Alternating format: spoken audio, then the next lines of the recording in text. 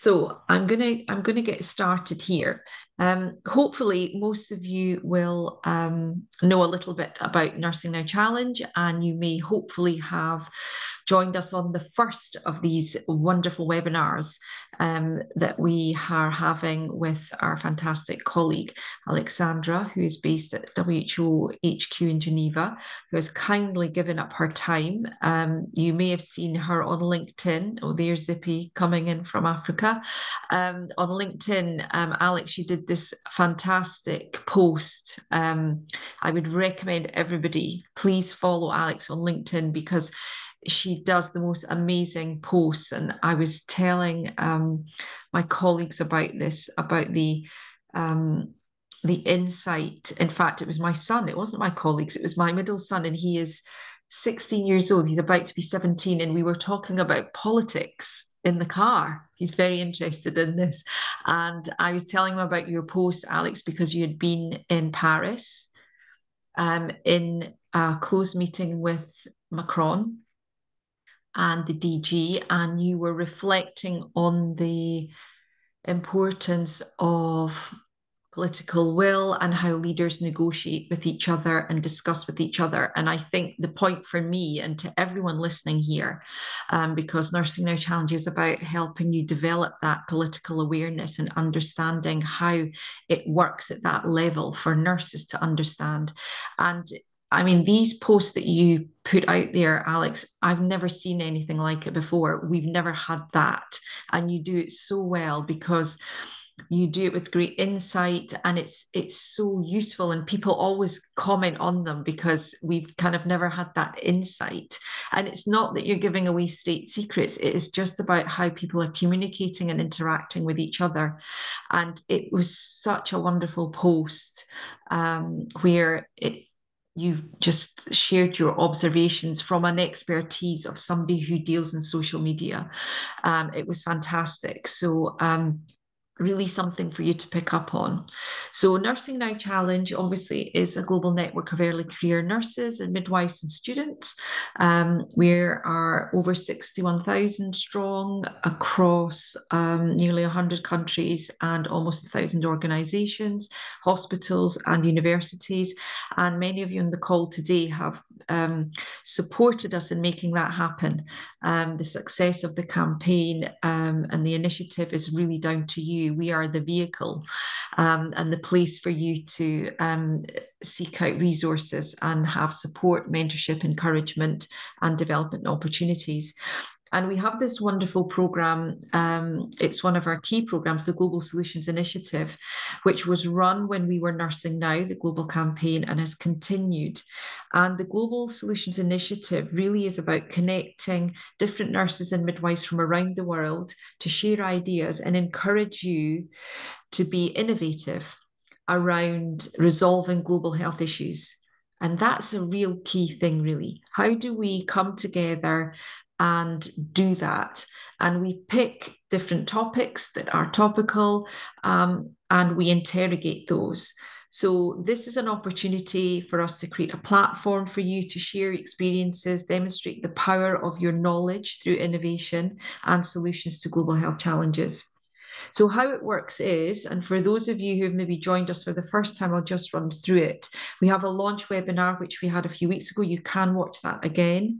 And then the second webinar is us running this workshop that we're going to do today. And it's an opportunity at the end for you to make a submission of what you think would help be part of the solution to the challenges that we face. And the topic this time is disinformation and misinformation, which is absolutely huge. I can't tell you how influential or not this is when we're tackling challenges, global health challenges that are very relevant to us as nurses and practitioners. Remember, we are the largest workforce across the country in every rural area, city, town. Although there is a global shortage, we remain the largest voice as health workers. So therefore, it's so important for us to understand, particularly for our new generation, For my generation, I'm learning. I've learned so much just listening to Alexandra.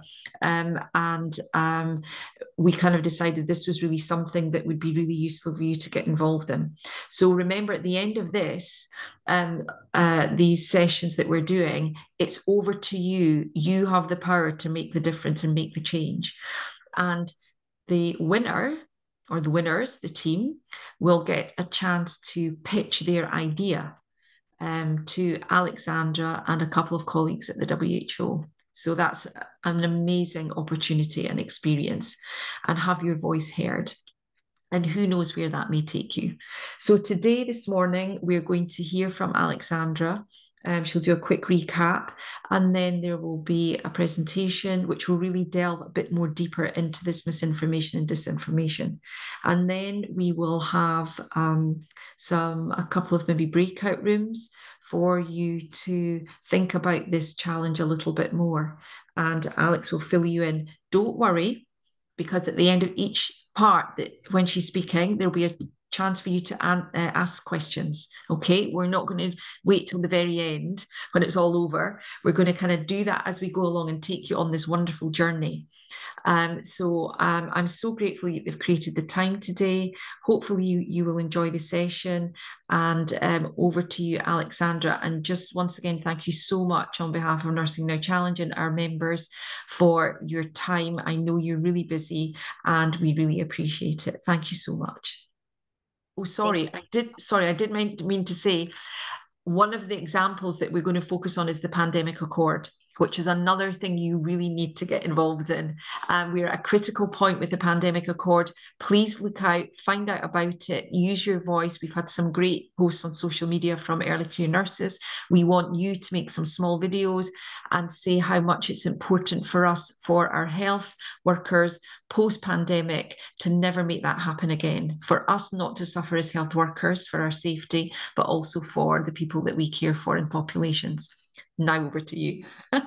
Thank you so much, Aisha. This was a great intro, and thank you for all the positive feedback. Before I start my presentation, maybe I would just like to add to that um, my voice and niche on LinkedIn is to communicate from a social media expertise and communication in health, as there is no so much conversation about social media in health or how we can use social media for health.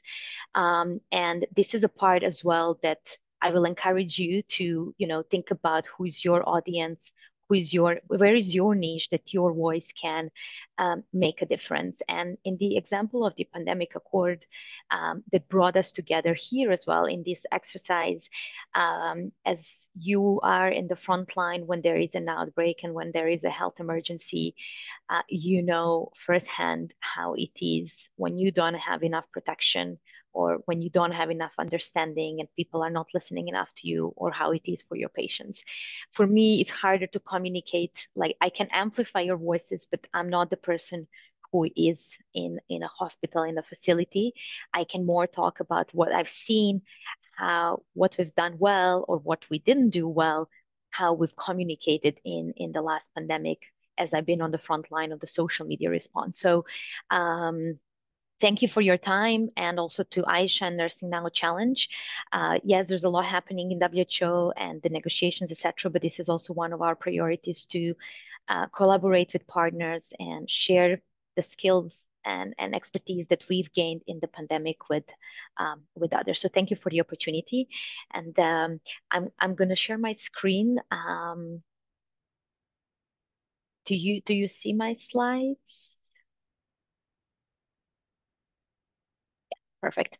So again, this today, in comparison to last session when we more set the scene about misinformation, pandemic accord, and concrete disinformation around the accord, today I'll focus more on really practical tips, do's and don'ts, that can help you improve your social media presence, not only if and when you want to address some mis and disinformation, but also in general when you communicate about health, or in general.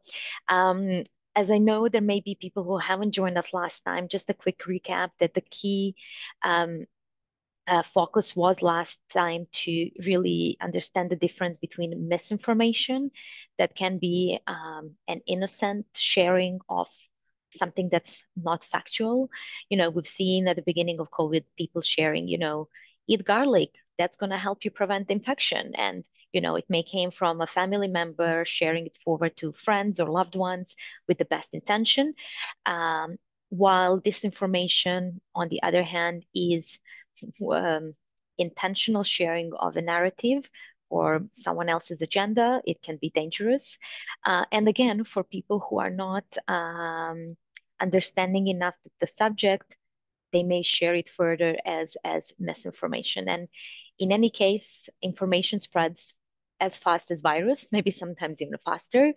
And if it's exciting, it spreads even faster. So we all have a role as individuals to um, help stop the spread of the bad content, but also we can work on pre-banking and producing more of a quality content so that people have actually more access to accurate information. Ideally as well, this network comes from many parts of the world. So the more you communicate also in your native languages helps, as international bodies don't have the capacity to communicate in every language. So this is also the power of networks and partnerships. Um, Last but not least, the Pandemic Accord. It is a legally binding instrument. Member states are in their final negotiations, and it's been very tense last 2 weeks at WHO. The main really objective is to take on the COVID lessons and do better next time, and primarily to address inequities, access to, vaccines and other tools, sharing information, pathogens, and as well to foster trust and closer collaboration among member states, but also other stakeholders. Moving into today's program, so to say, I would like to start with some basic do's and don'ts on social media. And here is something I found this morning on the internet. Content is king and context is queen. And what does that actually mean? I have something here where I can't find it now. Here it is. When I was in one social media conference, it actually crosses the king and says the content is queen, a bit of a gender message here. But joke aside, really content is key. Do we have a valuable content for our followers, for our community to share? Are we sharing a new insight, personal insight, or are we just saying something for the sake of saying? And we're seeing a lot of that also. Infodemic is not just, sharing the bad noise. It can be just the noise for the sake of the noise, and that also is not necessarily helpful. It may also dilute the key message. So here are some examples that I wanted to share of a good content, just as food for thought. About 10 days ago, I was in Riyadh with Dr. Tedros, and he was speaking very directly on a panel. And one of the messages that he shared is that without health, there is nothing. And basically, speaking about developmental agenda, he was arguing that health should be the number one priority because when people if we take it as individuals, when we are not healthy, we don't even want to eat, we don't want to get up, we don't need anything. We just want our health back. And the message is very short, no tags, hashtags, etc. Video is about 30 seconds long, so straight to the point, but something that can resonate to every human being out of question.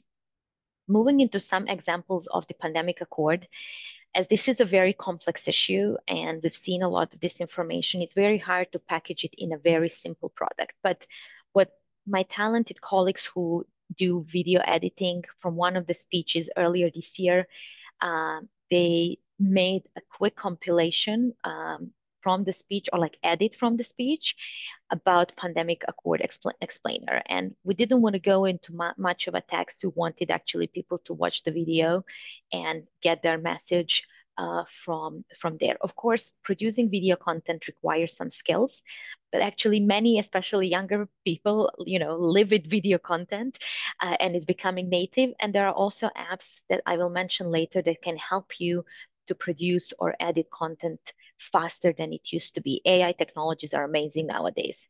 There's a lot of good stuff out there, not just the risks. Um, Speaking about context, how does these messages resonate in different contexts? So scrolling through Dr. Tedros' messages, thinking like, what's the latest or most interesting to share with you? I came across this. Mandela Day, everyone loves Mandela. Everyone is sharing powerful, memorable quotes from Mandela, rightly so. When it was last Mandela's Day, it was also one of the weeks when the member states were negotiating pandemic accord. So we found a quote that can actually resonate with the context on what's happening at WHO in the moment, and using that and motivating personality, well known globally, as well to share a message of encouragement to member states who have been in our building at the time. Another one I thought is just to show with quite a good engagement. We were in Paris in June last year, meeting organized by President Macron about the new global financing pact. Dr. Tedros met briefly on the corridors with the president of South Africa. I was there. I made a little video instead of a photo of their greeting. And Dr. Tedros also appreciated support for the pandemic accord. So sometimes it's not the main conversation, but it can be just part of the bigger picture where you want actually to add what is the priority for you. Just food for thought for different contexts on how you can add your message. And now I want to move into some practicalities of how to make sure your social media posts are clean, how we like to say, and the power of tagging. Tagging is really important because you give a notification to people about your message. You give them a signal that you want them to see it, hopefully also respond, amplify, take further action with it. However, there are nicer ways to do that. And I'll share a few examples. So also when we were in Dubai World Government Summit, Dr. Tedros did an interview with CNN anchor, among the other topics that discussed pandemic accord. The main message from DG was that the world is still unprepared for the pandemics, and this is why we need the accord. We shared a video of the interview. We tagged the anchor and one hashtag of the key topic pandemic accord. I would like you to pay attention here on the number of the blue words in the post, that there's no too many blue words at the bottom. So it is in the sentence and it's a clean post. However, sometimes you want more than one person, and or tagging people doesn't really fit into the sentence that you're saying. So there is an option that you can actually tag people in the visual, which is way cleaner and neater. Also doesn't take too much of the characters of the main message. So these are some tricks that still you can give a signal to those who you want them to see for sure, but without making your tweet or message look too complex. Here's an example from this morning. And if you look at the post that was shared from the Nursing Now Challenge, we have two hashtags that are key: Pandemic Accord and NNCGSI. Tag main accounts, great. It's also great that Dr. Tedros, Bardet Trust, and Professor Aisha are tagged. For example, at WHO, we would put these tags in the visual and rather than having them all at the end of the tweet. So this is a very nice, clean tweet with few tweaks. It could have been even nicer. Maybe we are also a little bit looking into this because we look at all times. So we look into these little details, but it's just as well, when people are engaging, sometimes when they are scrolling and when you see a lot of blue words, then you miss the main message and the content. And this is why we are advising as well to measure how many of the blue words you're going to have. Moving to LinkedIn, one of the posts, it's from last night. It's actually inviting people to join this session. And I elaborated what are we doing, why am I doing this, what I'm going to focus on. But if you see, there is no blue words at the bottom. And I really want to warn you when it comes to blue words on LinkedIn, because because you can often see that people have like plenty of tags at the bottom of the post. And LinkedIn realized that.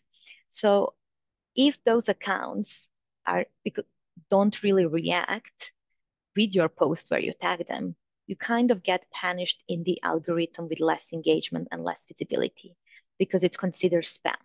So they want you to tag individuals or pages strategically in your post rather than tagging people to notify them of your post. So think about that next time, and maybe you can test it through time how it works. The other thing is, you can also send the link of your post to the people you want to see and invite them that way to engage or share your post rather than having a plenty of people tagged at the bottom. The other option, like on X as well, is to tag them on the visual. In this case, I've shared a link from the previous session for those who have missed it. So I didn't have a chance to tag more people on the bottom, but I made sure to tag some of the key people or key hashtags in the text itself. When it comes to Instagram, I want to encourage you because you're a network. For those who are using Instagram, maybe to think about collaboration posts. It can also be between Nursing Now and individuals when there is a very powerful message, powerful video.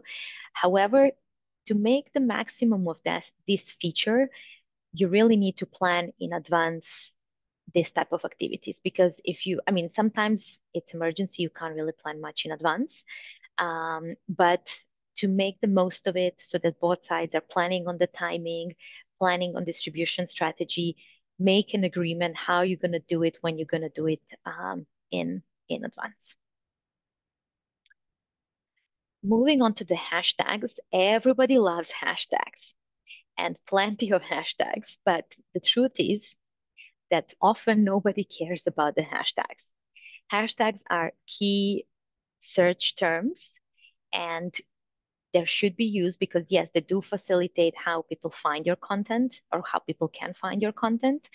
But unless you use a key topic hashtag or unless you have a very catchy one for your campaign, adding too many hashtags at the end is not necessarily going to help with engagement. It may actually be the opposite, as I said previously, when there's too many blue words and people are scrolling that they miss your main message and find the post boring. And think about as well when you are scrolling, and again, we are competing with our friends, travel photos, babies, kids, holidays, Easter, Christmas, or something else. Uh, this is majority of people's interest when they're scrolling on social media. And then we come in with a serious message about pandemic accord.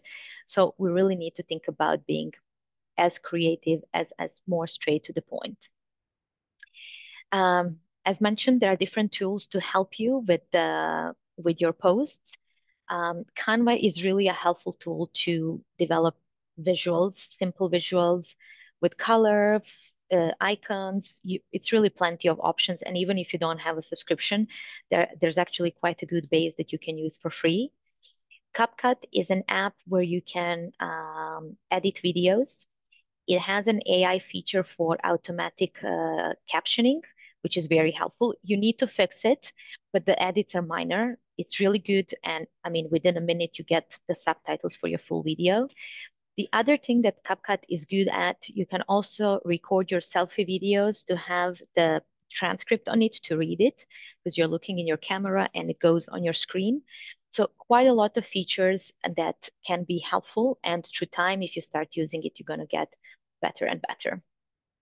The others that you can use as well for spell check, or if you're communicating in a foreign language to make sure your grammar is correct, or typos. We often do many things and type in quickly, so it's really important to make sure your messages are fully correct. So these are just a few that I'm using, but there are many, many others for you to make your own toolbox and what fits your needs best. But if you look into these operational tips, um, how to make posts good, but that doesn't mean necessarily that your community and following is going to grow, or the trust in what you're saying necessarily is going to grow. So it's really important to first start, who is your audience? Who do you want to talk to? Are these your patients? Are these your friends, family, in your hometown or in the community where you live now? Or are these your other fellow nurses from around the world? Who are actually the people you're going to talk to? And then what is really your added value? Why someone should follow and listen to you? And again, this is not to discourage you of being, oh, I don't have anything to say. I think that all of you have a lot to say. It is really just finding and defining your voice um, in the right way. And when you define these two, then what really matters is in growing the trust and your community. In the first place is really authenticity, sharing the real you, not trying to be someone else. This works for Aisha, this works for Alex, this works for Dr. Tedros. Yes, we can all be food for thought to each other and learn from each other, but what is the real you that you care about? What is your story? What is your tone as well? How do you communicate? Sharing some of your personal experiences, um, etc. So it's really important to build an authentic voice. Again, just to give you an example as well, how I work with Dr. Tedros, as I'm supporting him and helping him with his social media posts, I'm traveling a lot with him. I'm sitting in his meetings. So I've had the opportunity to really absorb the real him, his tone, his voice, his vocabulary. And this is why, as well, our partnership is working well. He understood the importance of that. We do have a lot of other leaders where their advisors are using the generic talking points, and this is not really having a success. So showing the real you, it's really important. It's also important to be consistent. Algorithms at the end of the day are machines, and if you're regular, then they also see the signal that you're there, you're contributing, so they are also pushing you more. Posting once in a blue moon is not going to help. So, and it's hard. I'm struggling myself to be consistent and regular on my LinkedIn profile because of all the other work uh, commitments that I have, and also as I'm contributing my ideas to work, it's hard then to have ideas as well for yourself. But it is important, if you want your voice to really have an impact and to be trusted, to be consistent. It's also important to be relevant. Is this really something that my community cares about? Aisha shared to me, yes, we do care about your insight on communication from the meetings where you are. So this, I'm getting some positive feedback here. But it may not be the same level of feedback on every activity. So it is also important to analyze and listen to the feedback and needs of your community so that the content you are providing them resonates with them. It's also important to be timely. And if I'm very honest, for example, the post that I shared on LinkedIn last night about this workshop, I should have shared it earlier. It would give more time to people to see it, to register, to apply, or for my community to share it with nurses they know. However, the work has been busy and my brain hasn't been fresh as I traveled a lot. So it took me some time really to develop my post, because again, I don't want to have a post that is there just for the sake of posting it. I want my community to, I'm not in the community of nurses necessarily. So I want my community to understand why actually talking about social media use with nursing community matters from the communications perspective. And last but not least, engage. Social media is about socializing, it's about connecting people.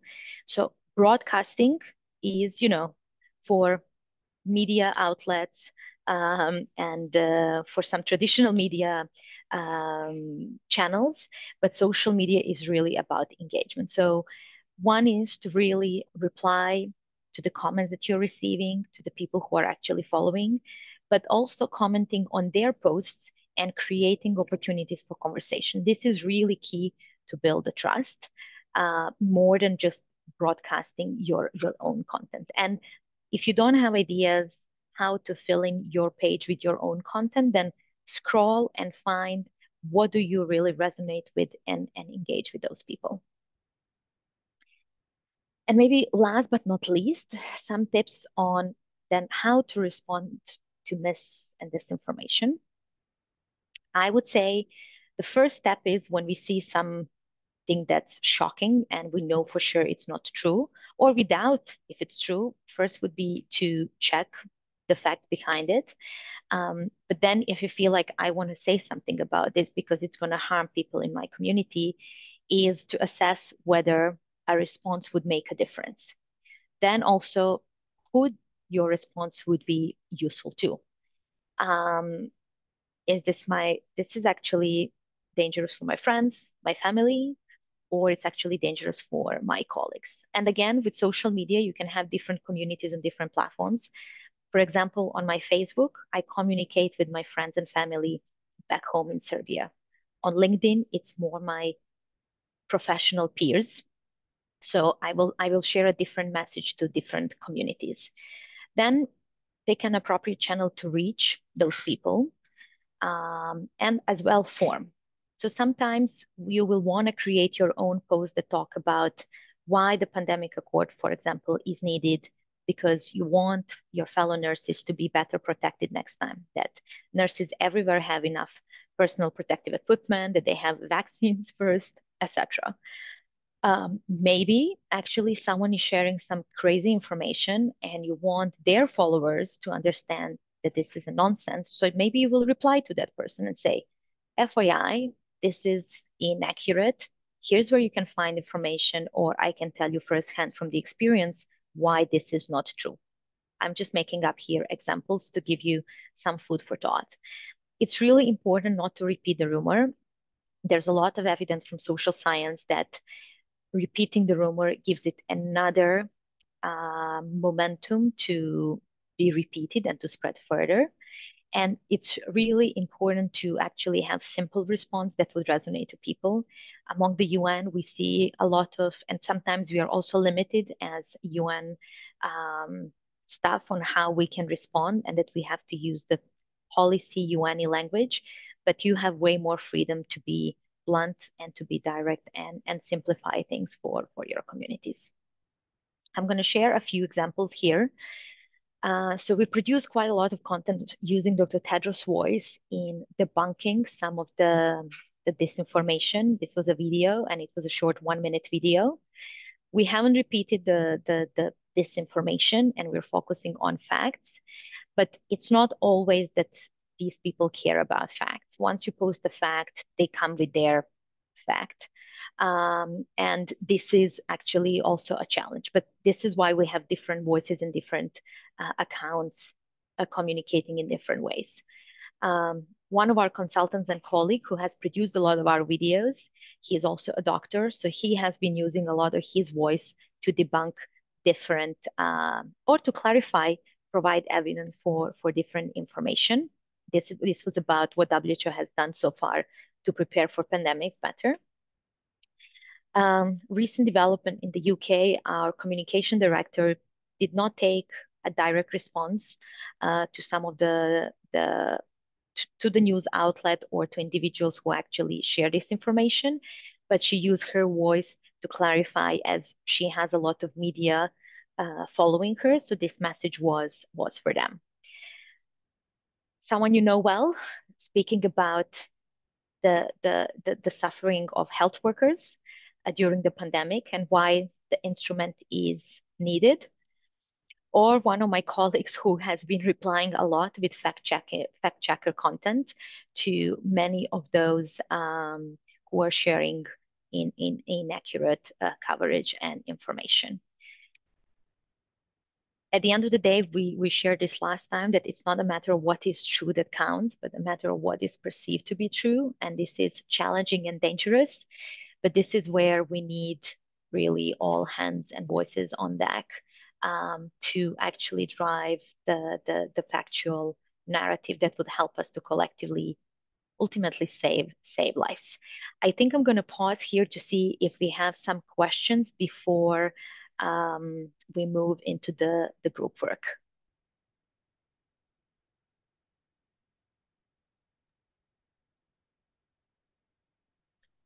Yeah, have we got any questions? Remember, no question is a silly question because other people might have been thinking about it. And I've learned so much just in all of these slides. I have to say, I was holding my head in my hands because I thought all the things you said don't do, I do. So I've learned lots of great tips. But has anyone else there got a question? If you can pop your hand up or just just give us a wave, that would be great. Or if there's maybe any in the chat, I can't actually see. Oh, here we go. Yeah, I can see. I'm going to just have a look through the messages if there's any in the. There's a comment. I feel like there is misinformation, disinformation with regards to the global shortage of nurses and midwives because in low and middle income countries, we have a lot of unemployed nurses and midwives. I would like the world to know that low and middle income countries registered nurses and midwives are not employed in the health system. And I'm aware of that actually. So that's another issue around misinformation and disinformation.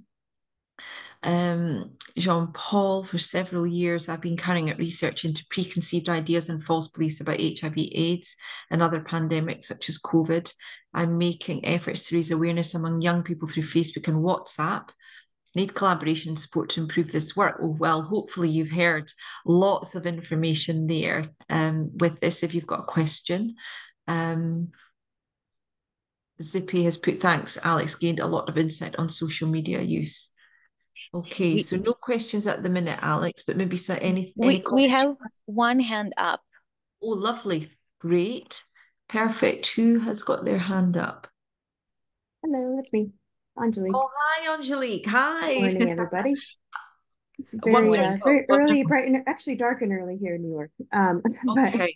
happy to be here. Introduce yourself, Angelique. Obviously, we know each other very well, but we great to hear your question for Alex. Thank you so much. Yeah. Hi, everyone. My name is Angelique. I'm a registered nurse from the US. I'm currently based in the Midwest, but I'm hoping to get out to New York here visiting right now.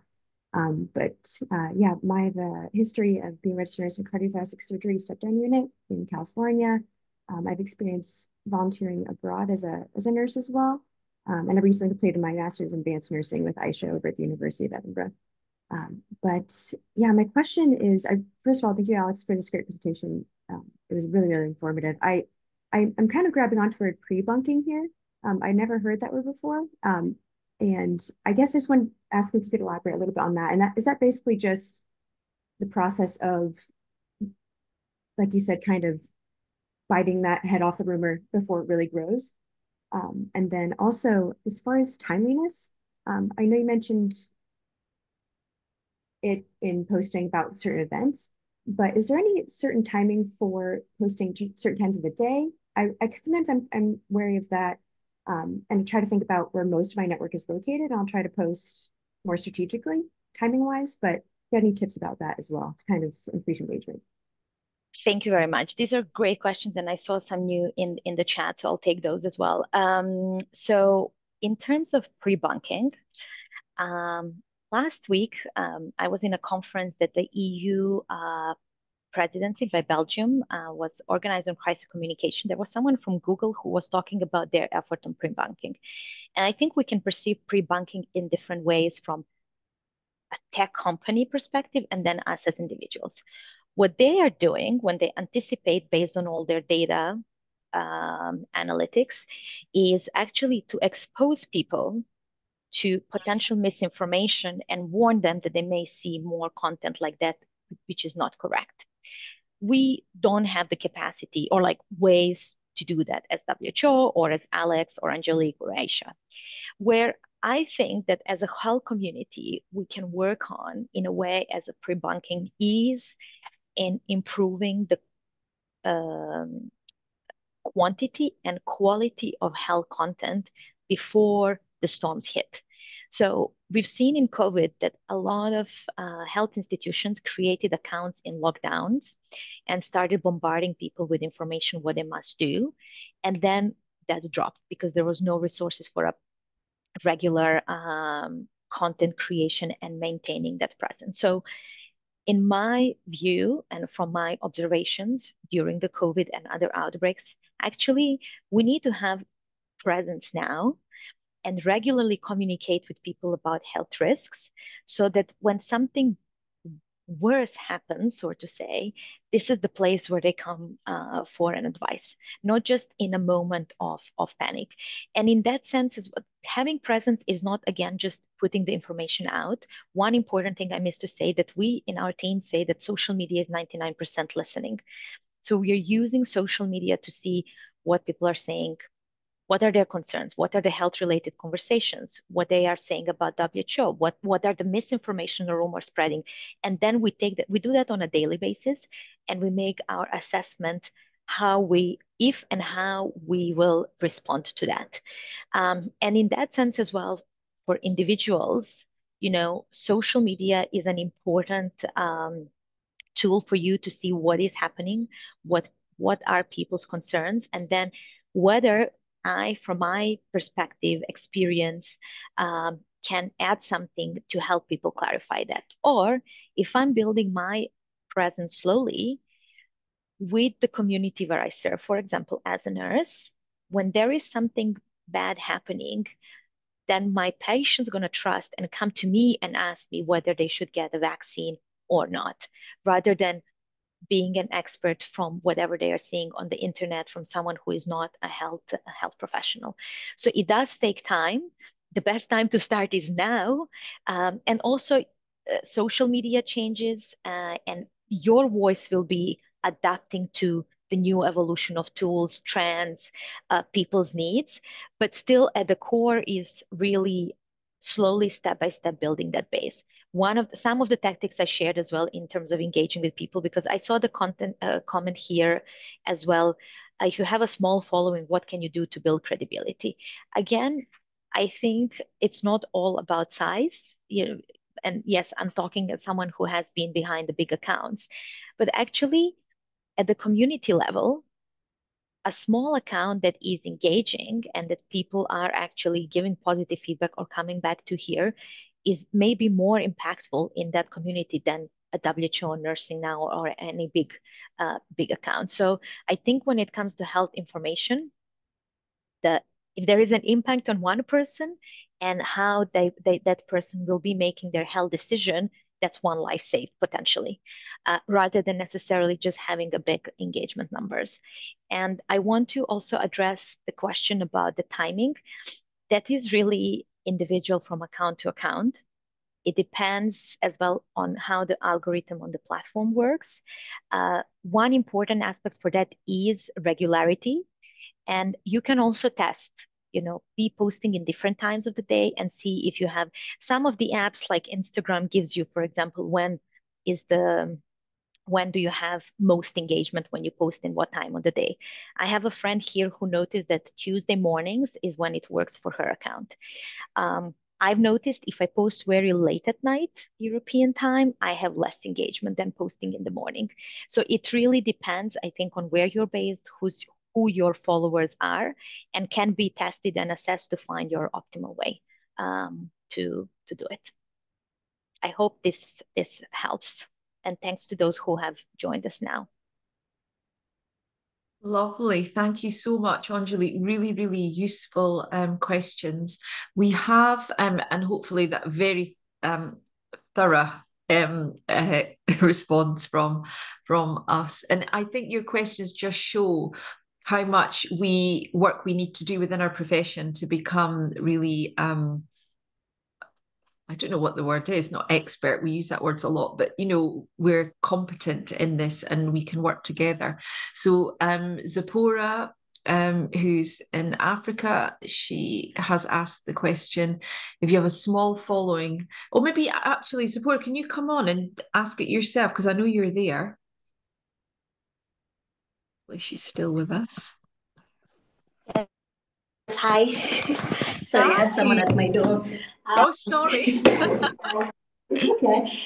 It's good to see you, Aisha. It's good to see you, Alex. And Angelique, I haven't seen her in a minute.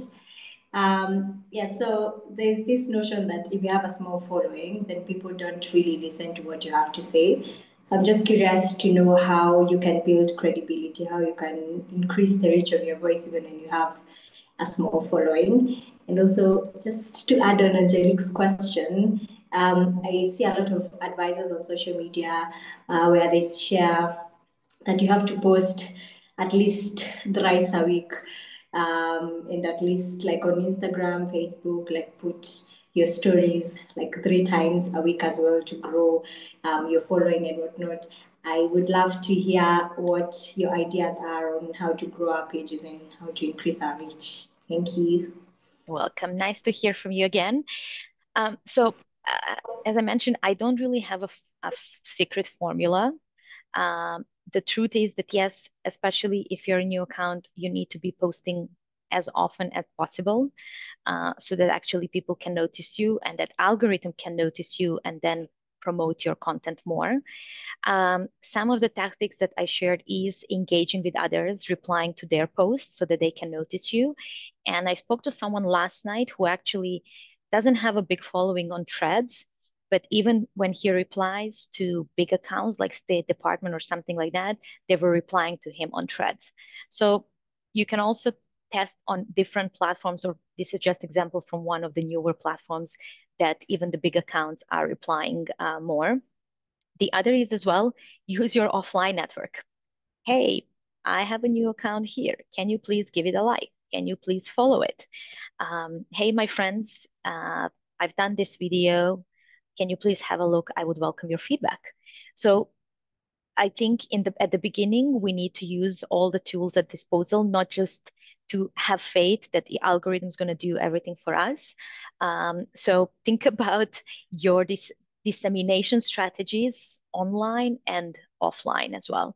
And even as your presence grows, there are always people who, maybe your friend, but not interested in the same subject, but maybe they can have a useful feedback because they have, good presentation skills or something that they would come back to you. Oh, next time maybe you can improve this or that. So that would be my advice, and also to be patient, because it does take time, and the presence cannot be built overnight. And again, last but not least, think about collaborations and partnerships among your network, and that can help as well in terms of joint collaborative posts. That's what I meant. Thank you. Wonderful. Thank you, Zippy.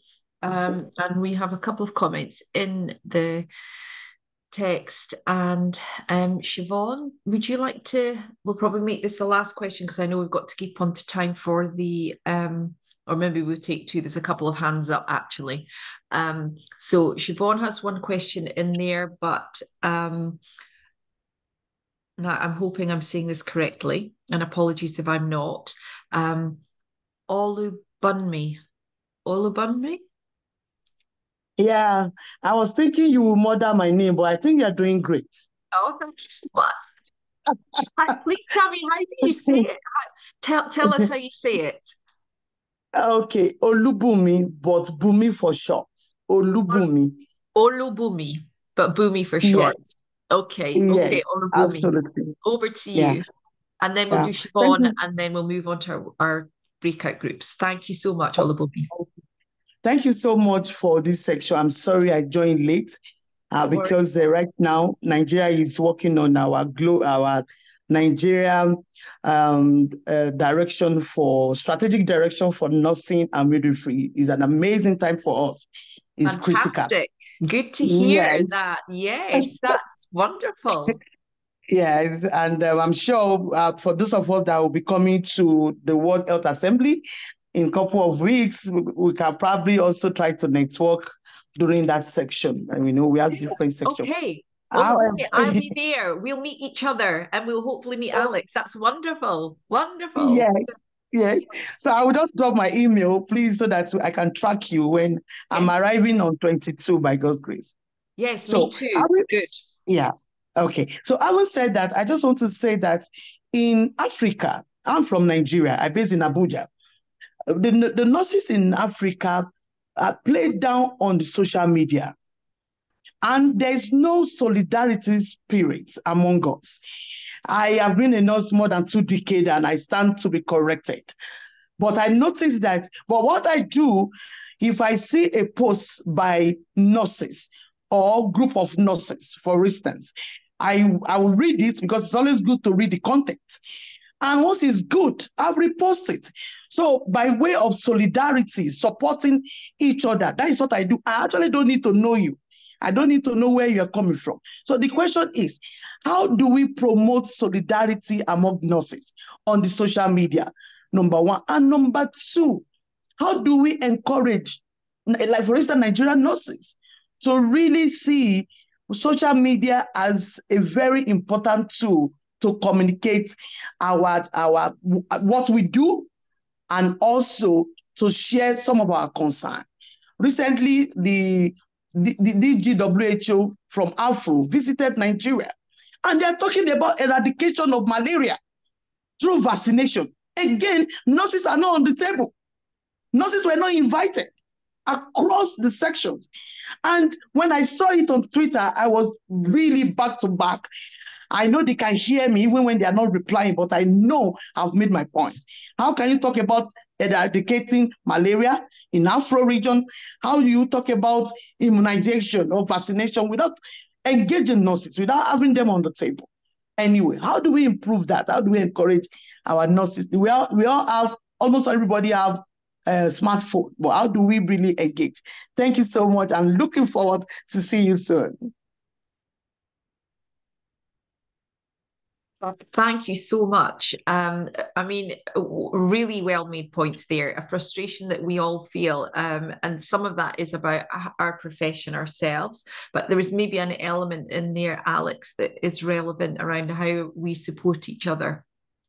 Thank you, Aisha, and thank you, Bunmi, for the question and sharing the frustration. This is a safe space, I would like to say.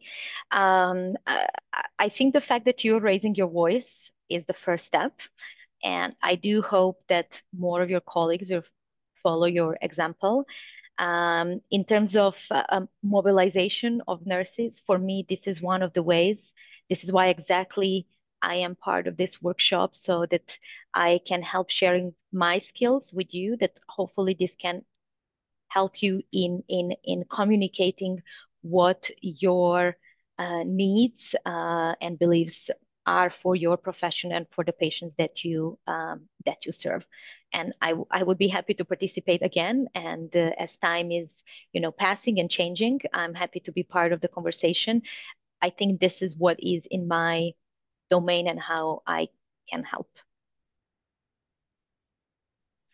Thank you so much, Alex. Thank you so much. And yes, Bunmi, you can share this. This is recorded, so you can share that with your colleagues. I think, with everything, with big changes, and this is a big change for the nursing profession and midwifery profession, but we are starting to see that change. And remember, the WHO itself and the DG were really influential, along with Lord Crisp, Nigel, and Jim Campbell, in really pushing forward the Nursing Now campaign, the CNO at the WHO. The DG is a huge supporter of workforce, so and nurses particularly, and midwives and all health workers. So we have allies. We need to work together. The Nursing Now Challenge is a perfect place for people to join. Please get your colleagues to join. The more of us that we are together, we can support each other, and we get that support from each other and encourage each other. So we are with you. We are with you. All of us across the world who are on this call now are supporting you. And we can make a change by coming together. But thank you so much. Very inspirational and uplifting. I can feel your passion. It's great. And then we have Siobhan. Siobhan, do you want to just bring your question to Alex? So I see the question. Thank you. Oh, you can see it. Okay. I'll just introduce myself, Alex, if that's okay. I'm Siobhan Zagievsky. I work in Leeds, West Yorkshire.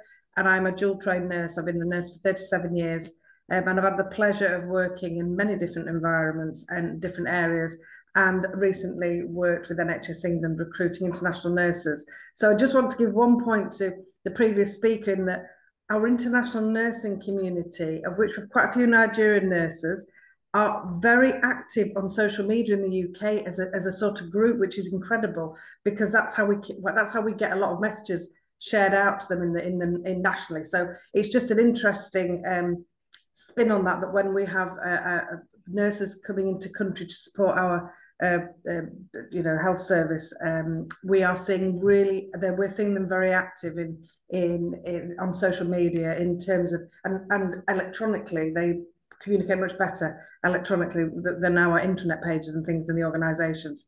So, but really powerful words from Bunmi earlier. Yeah, I just have two questions, Alex. You can see there, what's considered a small following and what has the most impact, tagging or a hashtag? Thank you. Nice to meet you. My husband is from a village around Leeds and a huge Leeds United fan, so I'm glad to meet you. In terms of in terms of the questions, I mean, the size, whether it's small or big following, it's relevant, right? For someone, even 2 million following is small, for example, if you compare it to 50, 60 million. And it can be 1,000, it can be 10 followers, but it really depends on the way the account is used and the way that content is engaged with, and actually, who is your audience? Is your audience the whole world, or your audience is really the small community that you are serving in? So again, there's no like key formula. It really depends of the context and what you want to achieve. In terms of impact of tagging or hashtag, the purpose is a little bit different. The hashtag is more search term and engine for a topic. So for example, you are interested what people are saying about climate change. So you put the climate change, you can see the latest, you can see the top ones, you can see the best videos, etc. So for example, if you use key or generic terms like as I use climate change, then there's a lot of variations. Climate change for health, climate change for kids, climate change for animals. I'm making up here. Truly, if you go and search for climate change content, you're just going to put climate change. You're rarely going to put climate change for kids. I'm just making up again. So when you're thinking about what are the hashtags you want to use, think about how people are actually, what is the purpose and what is it helping, how it's going to help your post to be more discovered. When it comes to tagging, it is your attempt to alert individuals or organizations about your post, and probably you consider that this is relevant for them, that they should do some further action. So it depends again, what do you want to achieve and who do you want to trigger with your post.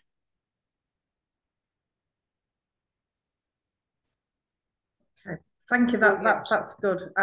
Thank you. Thank you. That's a really good answer, and it's just simplified it for me. And yeah, it's not about the number; it's about who your audience is. Thank you. Thank you. We're all learning. We're all learning. And okay, again, sorry. If you look, just last thing, if you look into the numbers, engagement is more important than the following, because if your account is not closed and it's public, if your content is good, even your small community of followers, if they amplify it, it can go wider. So it really comes back that the content is king or queen, how do you want to call it? That is a key for your success. I think we are running out of time. We're running out of time. Yes. So we're going to move now. Thank you so much, everybody, for those chats and the questions.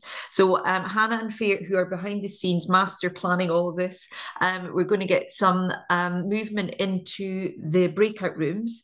So there will be 4 rooms of about 4 to 5 people in each, and you will automatically be moved into your breakout rooms. And the task is here, which I think Alex might just run through. Yes, thank you so much, Aisha.